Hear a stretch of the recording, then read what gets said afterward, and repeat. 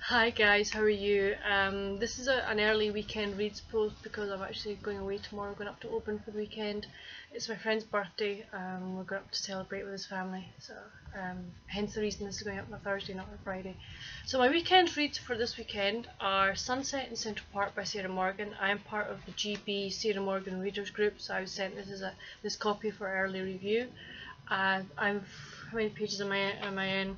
I am in 68 pages so far and really enjoying it.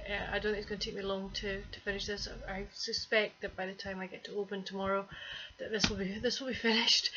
What I will read after that will be something on my Kindle Fire. I'm taking that with me. I'll just select something from there and I will let you know next week what I've read. So please let me know down below what you plan to read this weekend.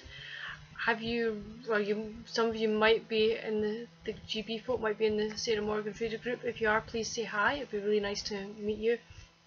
And what are your plans for the weekend? What are you going to be doing?